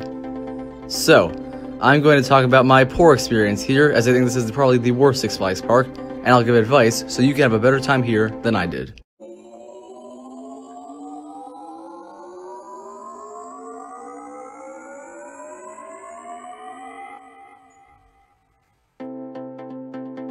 Before we begin this review, I encourage you to subscribe to Theme Park Avenue so you know when new coaster content comes out. I have other reviews, rankings, and other content on the way. Now, I will point out, this might get pretty negative at points because I did not have a good time here, but I'll try to be fair. I'll go through my whole experience, analyze the best and worst things about the park, and give you some advice so you can have a good time here. Let's begin with the entrance experience. So we arrived on a Friday in June, and there was a large group of kids on a field trip. So we thought we were smart going during school time, but clearly we were not. I'll tell you that right now. Try to plan so you do not go on a day with field trips, because that can definitely be a pretty major dampener in your experience. So walking up, I do like the way they present the entrance. You have Steam and Demon and Adirondack Outlaw right at the front, and a sign reading Great Escape that's on the side of the Desperado warehouse building, sort of, where they house part of the log flume. So that's good. Walking in, we get through security about 15, maybe 10 minutes before the park opening, and then we get through the entrance about 2 minutes before. Now, the big thing from the start was that they did not handle the entrance very well. It took the people in front of us a good 3 minutes to get into the park, and they already had tickets, so I was very surprised at that, and that was somewhat frustrating. So other members of my party in a different line were like, what took so long? So that was already an interesting start, but for the rides themselves, we walk over to Adirondack Outlaw first, thinking that's going to be a line that does not die down. And I will say, that is probably where you want to go first. I will say, we did wait a good 15 minutes after opening to get on the ride because they didn't run. They had a few tests going, but they never opened the ride, even though we were near the very front of the line. So Adirondack Outlaw, we went there, and the ride itself is fantastic. The first cycle, it's quite thrilling. I'd never been on anything like it actually when I went, so that was interesting. And I like this kind of flat ride. I'd love to see more of them at other Six Flags parks even. It's intense, fun, very good, and you stay at the top for a very long time. I should let you know of that. You're sitting right set up, but you have to wait for the other car to load. And that is where you get beautiful views of the surrounding area, mountains, great overlooks of the park, there's some rivers, it's very nice. And I'm going to point out one other thing. If you are a similar size to someone in your party, you will probably not be able to sit next to them due to some weight distribution things. Just kind of a side note. That said, this ride is great, and it is definitely one of the best rides at this park, and a very strong flat ride. So after this, we had the Steam and Demon. I will point out, from the top of Adirondack Outlaw, we noticed that pretty much nothing was open. Steam and Demon was open, we rode that, and Coaster Studios had to call this a steaming pile of trash, and I somewhat agree, but it wasn't quite as bad as he said. I thought the first drop and the loop were okay. They didn't have great forces, but they were not rough. The final corkscrews were quite bad, but before that, it is a passable roller coaster. So it is a bit worse than Corkscrew at Cedar Point, but it is not the worst thing out there. And I'm not even sure if it's the worst roller coaster at Great Escape. I'll get to that later. Next, we go in the line for Canyon Blaster, the Aero Mine Train, sort of. And this, we saw, was a pretty long line. And when I saw just how slow the ride was moving, I was like, you know what, we'll come back to this later. So we head toward Alpine Bobsled and Comet. Alpine Bobsled was closed, and we found ourselves going to a dead end, and here's something I have to touch on. The layout in this park definitely was not prepared for the Six Flags kind of thing. It was just not easy to find my way around. At one point, I thought I was headed toward Comet, and I found myself in a dead end with just a bunch of lunch pavilions. So we ended up going backtracking, pretty long time, and we get over to Comet because Alpine Bobsled is gone and closed and probably never going to open again, but maybe it will. And Comet is fantastic. So our experience, my brother and I, we were in a car together, we start going, get to the lift hill, and we stop. So the ride broke down, not quite sure what it was, but they sent us through after that, and then we get off, then they send a few cars with no people, then they send people through again. So I did get 2 rides on Comet at this point, and then after that, the ride was down for the whole day. Very confusing, but I'll get to that later. And one thing I should point out, in summer in this area, there are tons of spongy moth caterpillars. We saw some of them all over the supports of Comet, all over the houses, all over the bathrooms, they're everywhere. So this is a common thing in the summer here. And these things are poisonous. Not terribly so. They can irritate your skin a bit, but I do want to warn, you will want to be ready to be very close to some of them, and they will legitimately fall out of the sky, off of roller coaster cars and other things, and end up on you. So, if you are deathly afraid of that sort of thing, I would honestly recommend not going to this area at all, especially not in summer. But these things are essentially like cicada broods. When you see those every few years, only these happen every year from my understanding. So to talk about Comet. Comet is fantastic. You have great airtime. The first drop is pretty strong. It has a bit of a rattle to it, but it's more of a classic wooden rattle than the painful one, so I actually enjoyed that rattle and thought I added to the coaster. It is a long ride. It is well paced, pretty well taken care of. It's probably among my favorite wooden coasters, so that's not very a high bar of praise because I've only been on El Toro and Ghost Rider and then Beast and pretty much nothing else that's great. This is possibly a top 5 wooden coaster for me. It's quite comparable to Apocalypse the ride at Six Flags Magic Mountain, though I did like this a little better. So that is a very good ride, and many call that the best roller coaster in the park. I would agree. However, I do actually think Adirondack Outlaw is better, though maybe that's just because I really enjoy that view a lot from the top. So after this, we have no idea what to do. This is where things get very, very tough because of lines. So this is something I gotta touch on. This park has easily the worst operations in the chain, no doubt. You might think La Ronde, I'll get to that in my La Ronde review, but this is way worse. So at this point, Flashback has probably hour-long line, maybe longer than that. That's the boomerang, by the way. And then there are other things like Grease Lightning, the Super Loop, and there's very few things that have short lines. One thing we ended up doing, our family went on the train ride. I don't even remember the exact name. I think it was the Storytown train ride. That line was pretty short. I'd say we waited through one cycle, so it was a bit under 10 minutes. And this one is fascinating. So you go past some story structures, they're based on fairy tales and such. You go past this jungle area, and you go past this old walking trail that used to be accessible through Timbertown, the kids area. And I guess Timbertown was a fitting name for this trail because some trees have literally fallen onto it. So that's never opening again, I'm pretty sure. And unfortunately, there's this one elephant statue that you can see on the train ride where an ear's kind of falling off and part of the torso is like chunked out. So there are definitely a few things that could be done to make this look a little nicer, but that was not a huge deal. So this ride was fine, and they do have a very nice looking area in this park. I should probably talk about now the scenery. This park's atmosphere is quite nice. It's in a beautiful setting. I love the surrounding mountains, and the forest that you're in do kind of make it feel quite immersive. You have a lot of small, somewhat charming little storybook houses, some old West area houses. There's this one kind of small creek over by the train ride with a sky ride going above it and some boats going in it, and some of the more major rides to the right, and then to the left you have Timbertown and such. The park looks nice, so walking around you can enjoy a bit. But I will point out, despite being a heavily wooded park, the park does lack shade. So I did want to touch on that appearance a little bit because that's one of the strongest things about the park. So we get in line for Flashback after a ride on Pandemonium, which is similar to the Cyborg ride at Six Flags New England. Fun flat ride, but not one I'm going to get into much. So Flashback, I kid you not, we waited 45 minutes and a total of 4 trains had cycled through. I am not joking.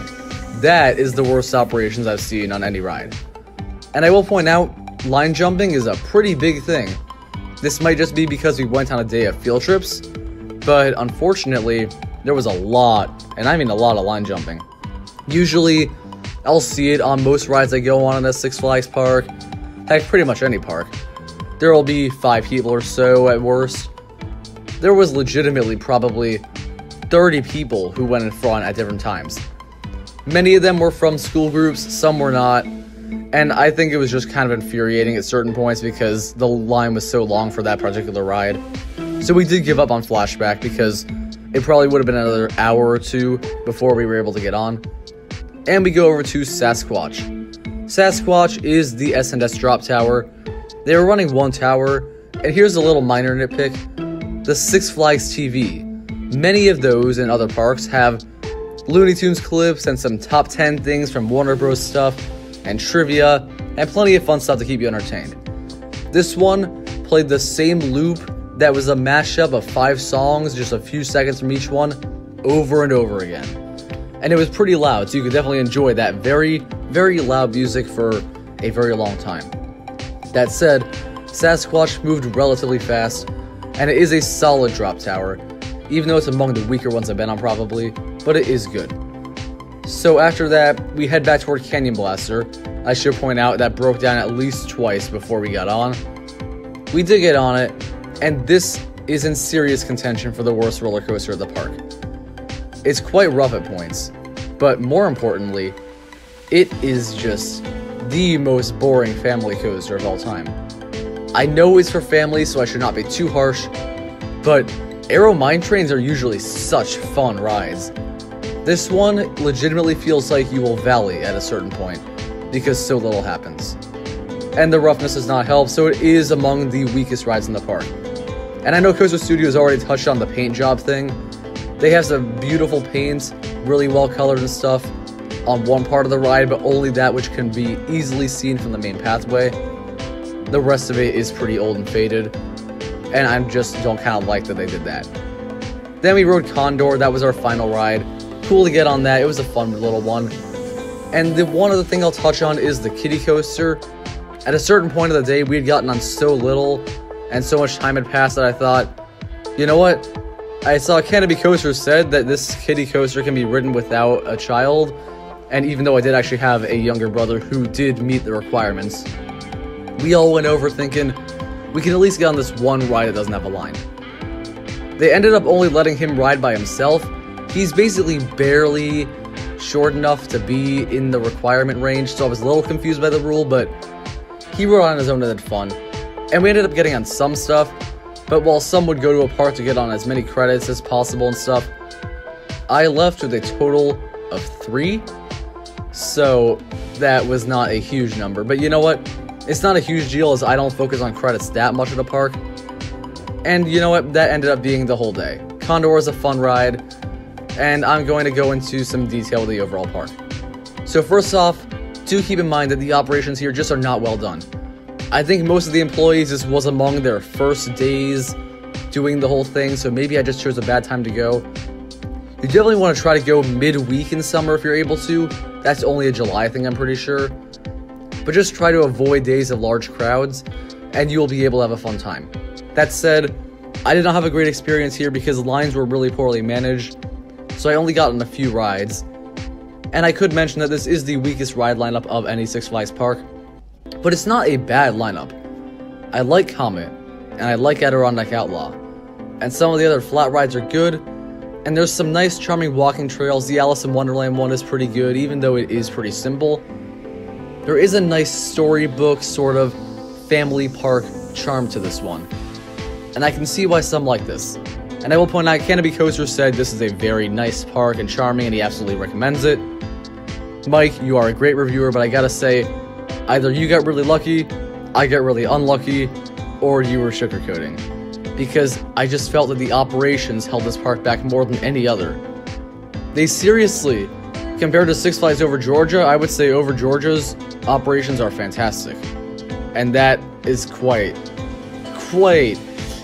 a low bar, because I thought Over Georgia's operations were the worst I'd seen in any major theme park before that. But unfortunately, Great Escape, while it does have some great rides and a nice atmosphere, issues such as the poor management of rides and the long lines that happen even on semi-crowded days, because it was not the most crowded day. It was not a great park, and I think it's my least favorite Six Flags park and possibly my least favorite major theme park in America.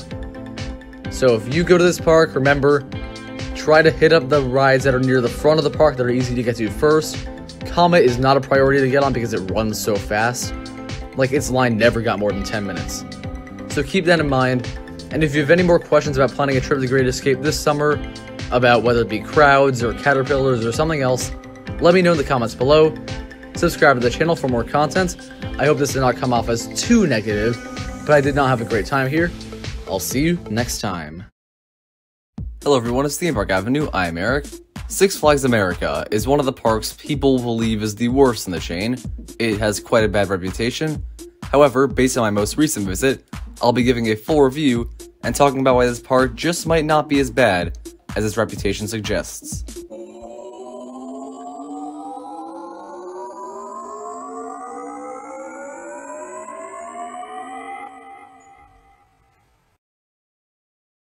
Before we begin this review, make sure you subscribe to the channel so you know new theme park content comes out. We do much more than park reviews here. We do tier lists, rankings of roller coasters, and tons of content both serious and funny. Now, what I do in my park reviews typically is I go through my entire experience there. I had a full day at this park, and along the way I will talk about individual things such as rides, and atmosphere, and operations, and so on. Now that we have that out of the way, let's get into the entry experience. So we immediately noticed that there aren't very few people at this park. This was possibly the least crowded Six Flags park we went to besides maybe Darien Lake. And I went to 14 this year, so that's definitely quite a bit to go off of. Now, there were not many people in the dry park, especially because the water park was open. This was a Sunday at the end of June, and everybody wanted to go to the water park instead of the theme park. So that meant there were not a whole lot of lines. We see Superman ride a steel as we're walking through the entrance gate, and I must say one thing about the entrance plaza, it looks beautiful. You have that nice fountain in the middle, the buildings have a colonial style to them. It's small, but it definitely looks very nice. And you might be thinking, wow, this park looks great, but don't get used to that. I'll get to that a little later.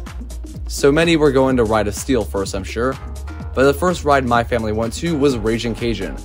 And here is one nugget of advice. Go to Raging Cajun first. It gets the longest line of the park by far, for a few reasons. The first is the lower capacity given the smaller amount of cars. Another is the somewhat slow operations of this ride.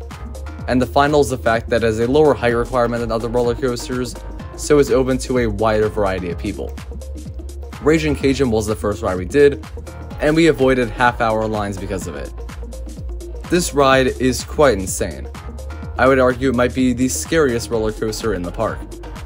The first half is your standard Wild Mouse coaster, not super fun, getting slammed on the side, but the second half spins like crazy, and you even get crazy airtime at the end. And there is no word that better sell out this ride than insane, because it does really disorient you. And I would say it's definitely a great family coaster to have at the park, even though it's probably a bit too intense for some members of the family. And it's definitely a strong ride to start the day. But the next ride we went to was Wild One, and this ride opened probably 20 minutes after the park opened.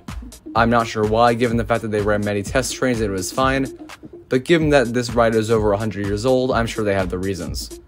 Wild One is well over 100 years old now, and that's one of its best aspects. It has a very unique feel to it given how classic it is. There are plenty of classic wooden coasters out there, but few quite like this one. The ride is a bit rough given its age. However, it makes up for that with some great airtime moments, especially the double up, and the final intense helix. It is a long and fun ride, and it's a very good wooden coaster in the park. It's not one of the best rides in the park per se, but it's pretty high up there. And it's one that I don't think develops a super long line, so you don't have to worry too much about getting on this one. And next up we head toward the DC area. This DC area has a major flaw, and that is how it's sectioned off from the rest of the park. You walk a very thin path underneath Wild One to get to the DC stuff, and given that most of the best major rides are in this area, it's a little weird and confusing to find your way there the first time. So the first ride we do when we get into the DC area is Joker's Jinx. This Premier Rides launch coaster is a spaghetti bowl model. It is a clone of Poltergeist, which is at Fiesta, Texas in San Antonio, and also a clone of Flight of Fear at Kings Island and Kings Dominion. I think this might be my favorite of the spaghetti bowls, not by a huge margin, but it is very fun. The initial launch is not that special, but the layout is fantastic. The first half is slow, disorienting inversions with great hang time, and the second half is taken incredibly fast. You don't have a ton of inversions, but it is super powerful, and the ending definitely pushes you into your seat. So it's overall a very strong Premier Rides launch coaster. Not the best Premier Rides coaster out there, but definitely one of the best. And it's definitely a ride that doesn't get a huge line either. At least not compared to Raging Cajun. And the next ride we head toward is Superman Ride of Steel, the hyper coaster I was most excited for that day.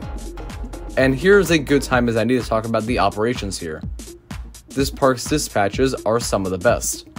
They load trains pretty quickly on the majority of roller coasters, and Superman especially was great. There was never more than a 2-minute wait pretty much. It was always a walk-on Superman Ride of Steel, and that was quite a surprise. One thing I will say, I think the good operations on this ride is probably the biggest difference between this and the Darien Lake equivalent of Ride of Steel. There are other differences, but let's talk about Superman Ride of Steel as a whole. This hypercoaster has a very strong first drop, some good airtime moments, an excellent sense of speed, helixes that don't provide a lot of forces but are very long and still hold the speed through them, and it takes you into the woods.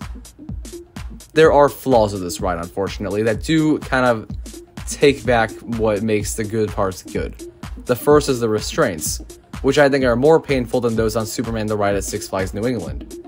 That is just me, but I do think they are not very good restraints. Another thing that kind of stands out is the layout could really use some fine-tuning. The straight sections feel way longer than the Darien Lake one for whatever reason, and you really just stay on them for a while without doing anything. While the ride holds its speed very well through the ride, its layout does not have the best of airtime, and as far as hypers go, it's one of the rougher ones. So I feel like with just a few tweaks to layout, it would have been a great hypercoaster and I could overlook restraints and roughness more.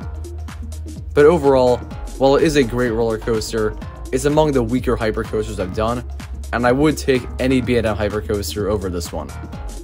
Another thing that I need to point out is the fact that Ride of Steel at Darien Lake was the original.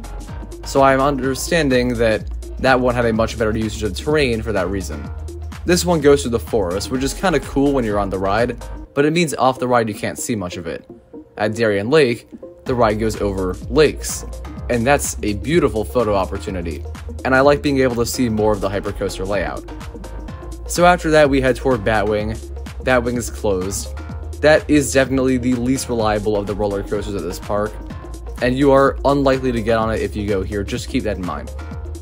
The next ride we went on was Penguin Blizzard River, and this is a very unique ride. I'd never seen it before, but it's essentially a water slide in the dry park. You sit in what's kind of like a river rapids raft, but then you go down a slide. It really is a water slide. You have some nice colors on the outside of it, and I like the penguin statue, and you do get quite wet. My waterproof shorts were quite helpful. It's a very fun ride, even though it's not a standout in the park. And after that, we did Wonder Woman Lasso of Truth, the Sky Screamer. And this Sky Screamer is pretty good. I don't think it's the best. In fact, it's probably the worst Sky Screamer. It has a good sense of speed like the others, but unfortunately, it has the least impressive view of any Sky Screamer I've ever done. And another standout issue was the music they played. They were playing Dancing Queen by ABBA. I understand plenty of people like that song, I do not. And I have learned from Canopy Coaster that they play female empowerment songs because it's a Wonder Woman themed Sky Screamer. Now my question is, how is that a female empowerment song? Maybe I just don't understand what Dancing Queen's all about, but I like the New England one better because it plays Danger Zone, and Danger Zone is an awesome one to play when you're flying through the air at high speeds. So after these rides, we head over toward Batwing, which is now open.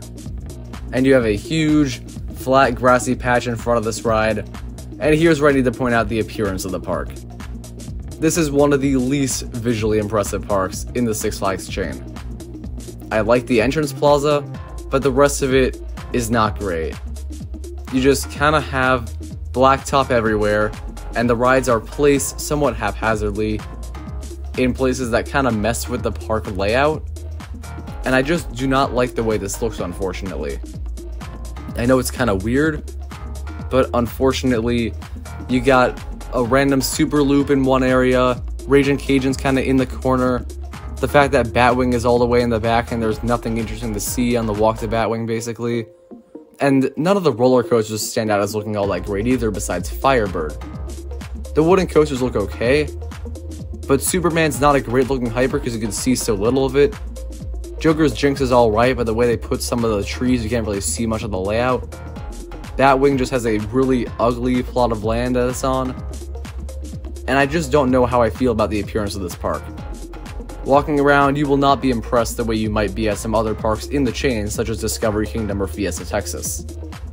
That's a kind of minor nitpick, but it does take away from the overall experience of the park. Now back to Batwing. Batwing was my favorite ride in the park. It is a Vekoma Flying Dutchman, and a very intense ride. The worst part is the lift hill because you are facing up toward the sun. Just close your eyes during that part. But the ride itself has an intense vertical loop, and awesome helix that brings you frighteningly close to the ground. Great final inversions, and a long fun ride experience that, even though it isn't quite up there with the B&M flying coasters, is a great ride overall. I think Batwing is definitely a must at the park if you can get on it, and it is my favorite roller coaster at the park, and I'm happy I was able to get multiple rides on it. Now I should talk about Harley Quinn Spinsanity. This is the giant pendulum ride, also known as a Zamperla Giga Discovery, and I think these are very fun rides. This is one of my favorite non-roller coaster rides in the park, possibly the favorite, as it is just very fast and gives you good airtime. There are this kind of ride at basically every Six Flags park, and I enjoy this one quite a bit. So that's it for the DC area rides. Next we rode Firebird, and I was not prepared for how bad Firebird was going to be. It is one of the worst B&M roller coasters by far. It doesn't have a very good layout, and I know it's the first one, so I can kind of excuse that a little. But the roughness is really intolerable, and the floorless trains do not help at all. I almost wonder if it was better as a stand-up, and I only give the ride credit for its good color scheme. Other than that, I just don't like anything about the ride really, and I would recommend skipping it unless you are extremely tolerant of roughness and want the credit. Roar was closed the day we went, so I did not ride that. We rode bumper cars because we were basically done with everything we wanted to after 2 hours in the park because of how few lines there were. And there are some other rides we did that I should point out. I'll point out Mind Erasers or SLC.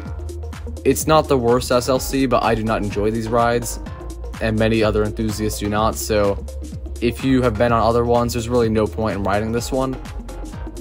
Voodoo Drop is their Intamin drop tower, and I was shocked at how powerful this one was. The drop gives great airtime and it's very intense, and it's actually among my favorite drop towers despite its pretty small size.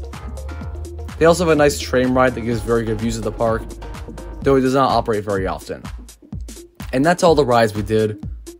And overall thoughts on this park, I think it is a good place to go to if you're in the area or you're just trying to go to a lot of parks and do a lot of roller coasters. The big things that stand out as needing work are appearance, and I understand they are doing some work with that, but this park is definitely better than some have said, because its operations are not bad. It has very good operations, a top 4 roller coaster collection that's quite strong, and plenty of good flat rides. I think the park definitely has a bit of a bad rap due to things from a little while ago, but now the park has definitely changed, and it's worth going to if you're nearby. And overall, it's a good park, if you can get on Batwing especially, and I just think it's definitely worth visiting, but not one that you need to travel out of your way to, because even though it's among the weaker Six Flags parks, it's a very fun time. Thank you for watching. Hope you enjoyed this video. Comment down below your thoughts on Six Flags America and any other park reviews you'd like to see. Subscribe for more theme park content. I'll see you next time.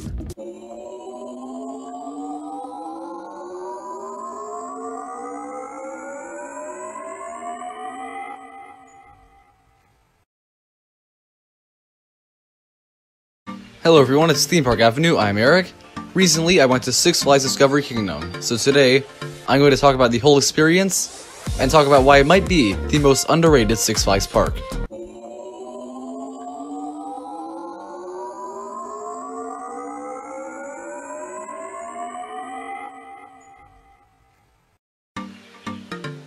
Before we get into the review, make sure you subscribe to the channel so you know when new content comes out. Now to kind of tell you what's going to happen here, I'm going to go through my entire experience in the park. I had 1 day here, and I will go into some individual aspects of the park along the way, things like operations and rides and such. I'll draw some comparisons, maybe to other parks, maybe to what other people have said about the park in the past. I'll also give you some helpful tips that you can use when you go to this park. So with all that out of the way, let's get to the review.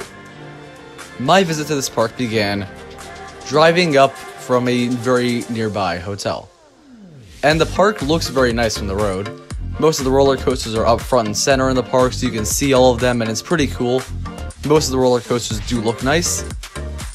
And then, when you are driving up to the entrance, we got there right around opening time, maybe 5 minutes before.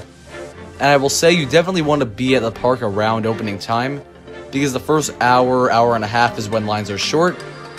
This is the case for most parks, but definitely that's when you'll be able to get a lot of rides in.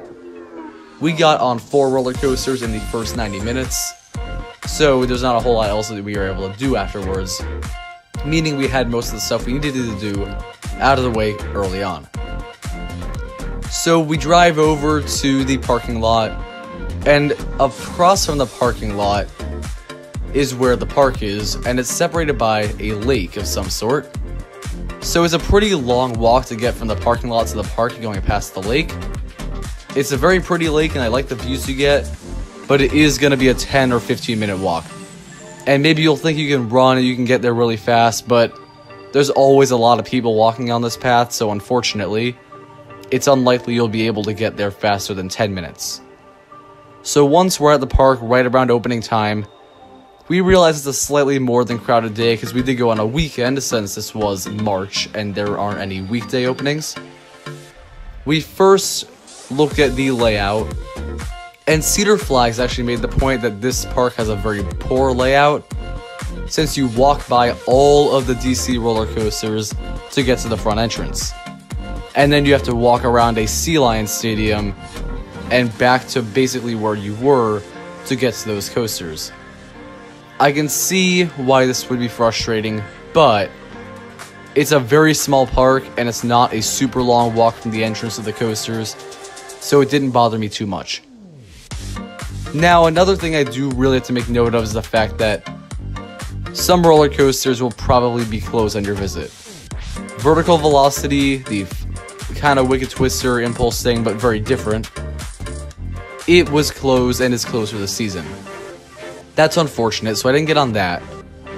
And Joker, despite running the whole morning, was unfortunately not opening.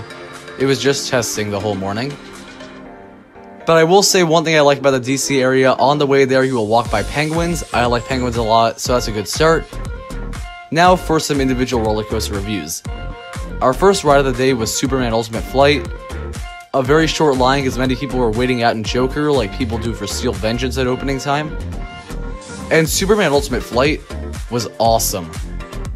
I think this is one of the best premierized roller coasters. The launches were powerful. The tunnel added a lot actually. The hang time was good. The restraints were comfortable. And overall, I just thought it was a fantastic ride. Some of the theming in the queue is nice. And there wasn't really anything I disliked. I actually liked this a lot more than West Coast Racers, which I rode the day before. The next ride we went to was Batman. This is the SNS 40 free spin. And I've been on a few of these, one at New England, one at Over Texas, one at Great Adventure. And New England one is my favorite, as it was not painful, but I thought the Over Texas one was a bit painful. This one might be the best of them all, I thought. I got 2 different rides on it, and I'll say right now, the flipping sensations are very, very intense, and definitely different from most of the other free spins in my experience. The 2 rides I got were similar but had their differences, hence why it's a free spin, and I enjoyed the ride a lot. It's definitely a pretty underrated one, and overall this seemed like a really good start. So before walking over to other roller coasters because Joker's down and V2 is down, we went to this Sea Lion show that was going on for pass holders, which we were. And we stayed for a little bit, just a couple minutes, and we thought it was fine. I'm not a huge fan of animal shows personally. I'm not against them happening that much, but watching animals perform isn't my favorite thing to do. I love animals, but not necessarily in that environment. But it was an educational show, so that was fine. We walk across the main entrance plaza, and I'll point out there's a very nice dolphin statue. And as a matter of fact, the appearance of this park is great. It's probably the nicest looking Six Flags park I've been to so far. There's a lot of foliage and plants, not a ton of them provide shade, but they all look nice and kind of fit the environments that the animals are in. Mainly in the front half things look good. All the roller coasters are aesthetically pleasing, and even though they're close together, I don't think they look cluttered. And the atmosphere is nice. The dolphin statue is good, and I think overall there's a lot of cool, colorful animal statues. And the animals here and there look very cool and nice to see. And I just enjoy the way the park looks. So we went to Medusa afterwards. And Medusa is awesome. It was my favorite roller coaster in the park at the point of riding it. And it's my favorite B&M Floorless now. I thought the first drop was incredibly strong.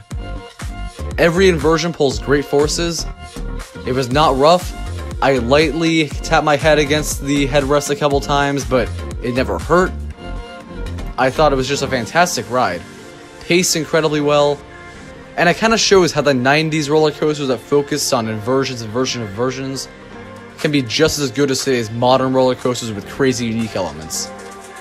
It's a classic, but it's really good. And definitely a fantastic roller coaster. The next ride we went to was Kong. I know some of you will immediately think I went on Kong just for the credit, but I also wanted to give it a chance. I hadn't been on an SLC in about 5 years, so maybe they were much better than I remember. Let's start with the operations of this ride. Before this, the operations were actually pretty strong, despite what I'd heard from many. Superman was dispatching pretty quickly, Batman was decent, Medusa was doing a really good job, but Kong was not doing too well. It runs one train, I believe, always, and literally every time the car would pull in, people would get out, the next people would get in, be individually strapped in by the employees, then the restraints would be open again for no reason that I know of, and then they would shut them all again. So each dispatch took anywhere from 3 to 5 minutes. The employees tried to keep us entertained in the queue, joking about how relaxing and smooth the ride was. And I'm serious, even the employees hate this ride, I guess. And we got on after 4 cars who went before us, but it was a half hour of waiting because of how long it took. The ride itself was better than expected. I thought the strange, I'm gonna call it a wave turn, I know it's not, but it's just the turn after the pretzel-looking inversion, and the double twist at the end were pretty intense and fairly smooth elements. The rest of it was really janky and I did not enjoy it.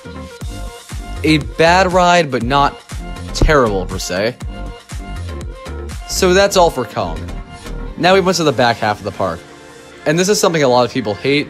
I know Coaster Dash made a point of the back half being dreadful, but I have a few things to say about it that might not be what you think about the back half. First thing I'll talk about is Boomerang Coast to Coaster. That one's operations were possibly worse than Kong's. In the loading station, there was never any guests except for the people in the car. They would always keep the people outside a loading station in the sunny area instead of letting the people in as the car is going so they're able to immediately walk through the gate. I thought this was weird, and at one point we waited 10 minutes in between the people getting off the car and the next group getting on. I never found out why, but that was weird. The ride itself was not good. A slight improvement over Kong as the loop was pretty good, and it was less bumpy, but it was still pretty bumpy. Next, we walked over by the Sidewinder Safari construction, and this was honestly surprising. I thought the entire coaster was intact because it was supposed to be a 2020 opening coaster if I'm not mistaken. But there's like 2 pieces of track in, most of them are lying around, and I know it would only take a month or 2 really to get all that in if they were to work hard and such and consistently. It's probably going to be a midsummer opening though, and I thought the whole ride was going to be intact. So then we walked by the River Rapids, which was closed the day we went.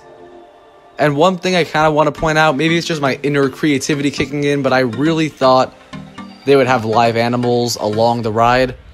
I know you can't have tigers right there, and maybe they would have to fence off the animals, but I thought it'd be cool if you went by live animals on a water ride like that.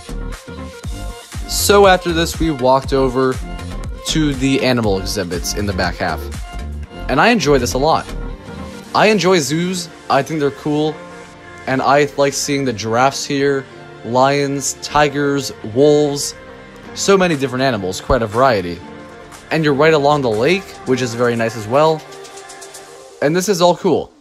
And then we went to the butterfly garden, something I did not know existed at the park, but this was awesome, honestly. I know it sounds weird for me to praise a butterfly garden, but they had a whole environment set up with many plants and an artificial waterfall, many butterflies and a lot of educational areas, and it honestly felt like something you would see at a really strong zoo. Something like the National Zoo in DC even. So I enjoyed that a lot. We did the shark encounter afterwards, and it's similar to SeaWorld's, the biggest difference being the conveyor belt that you walk along was not working. But other than that, it was a cool exhibit. We also noticed there was this train track that went across the front of the shark encounter walk, and I thought that was weird because I couldn't find the entrance for the train, and I wanted to know more about what that was. But moving forward, we went past the sea lion exhibit, where there's also just some sea lions swimming around, not the show, which was nice. Hammerhead, one of the flat rides, was closed. And the only thing I'm going to mention about the food now was because there was some free mini corn dogs that were given to pass holders on the day we went for some reason. They were decent. I didn't think they were going to be as good as they were, and they were fine food. Not anything to write home about, but definitely not bad tasting. And next we went to Joker, which was finally running conveniently as we got to that area. And we're like, yay, we're gonna get on. We were next to get on after 2 cars total went before us. And the ride closed again. I was shocked. I talked to an employee and they said the ride was running too fast. And according to California state law, it was not allowed to run as fast as it was. So they had to de-lubricate the track or something like that. I don't fully understand the mechanics behind it, but they were doing something like that. And there was this booklet of one-time flash passes the employee at the ride had. And he gave my brother and I 3 each. Really awesome of him. But I will say the fact that they had these booklets of mini flash passes tells me these Joker issues happen a lot. So overall, that was a cool experience to get those. We used them on an extra ride on each of the favorite coasters at the park: Medusa, Batman the Ride, and Superman Ultimate Flight. Each ride was even better than the first one. We also rode Wonder Woman Lasso of Truth, which is a really good pendulum ride. It's not the tallest, but the sensations are awesome. And now we're leaving the park, sad that Joker is a lost cause and we're not getting on.